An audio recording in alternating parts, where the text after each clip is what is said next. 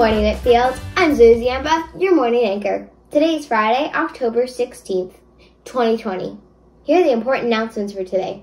Today's lunch will be pasta salad with peas and parmesan, cheese pizza, PB&J, or strawberry parfait, with corn salad, sliced peaches, and toasted milk.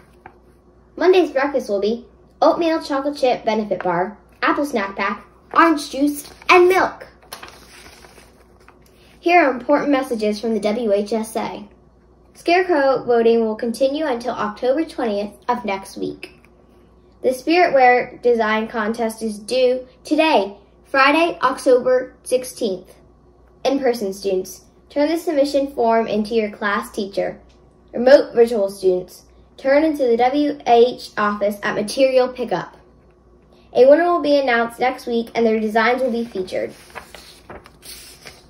Hey Whitfield staff and families, Amazon Smiles is a program that gives back to nonprofits when their supporters shop on Amazon. The simple steps to get it set up can be found at www.wilsonsd.org/WHSA. Today is the last day for your quint of specials. It has been fun seeing our specialists each day, but now we get to work with another great Whitfield staff member on Monday. This weekend, there are some fun special days out there. Today, Friday, is Global Cat Day. Meow. If you love cats, today is your day and chance to celebrate those kittens.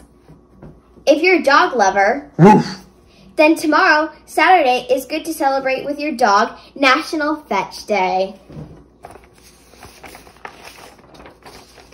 Maybe have some pasta on Saturday, too, for National Pasta Day.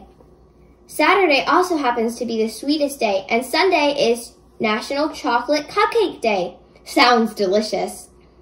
Remember, Whitfields, even at home or at school, be respectful, be responsible, and be safe. The choice is yours. But most importantly, be the best you that you can be. Please stand and prepare for the Pledge of Allegiance. Have a great week, everyone. Thank you for letting me be your news anchor.